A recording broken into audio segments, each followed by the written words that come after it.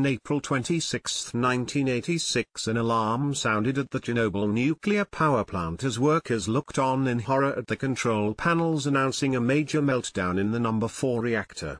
Soviet authorities waited 24 hours before evacuating the nearby town of Pripyat, giving the 50,000 residents just 3 hours to leave their homes.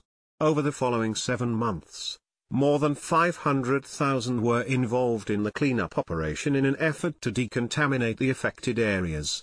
Despite the disaster, reactors 1, 2 and 3 were restarted between October 1986 and December 1987.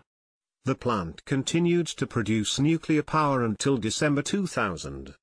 Copyright Reuters. Ukrainian authorities invited journalists inside the Chernobyl nuclear power plant almost 32 years to the day when it suffered the greatest civil nuclear disaster in the world. Copyright EPA workers in April 1986 attempted to prevent one of the plant's nuclear reactors from melting down and contaminating a huge swathe of the surrounding countryside, sending a toxic plume of radiation across Europe. Copyright Reuters. Workers continue to monitor the nuclear plant, which suffered a catastrophic meltdown in April 1986. Copyright EPA. Yet, despite the meltdown of number 4 reactor, Ukrainian officials had the other 3 reactors operational within a year. Copyright EPA. Chernobyl continued to produce nuclear power from 3 of its 4 reactors until December 2010. Copyright Reuters. A group of journalists were given a guided tour through the 3rd reactor of the infamous facility.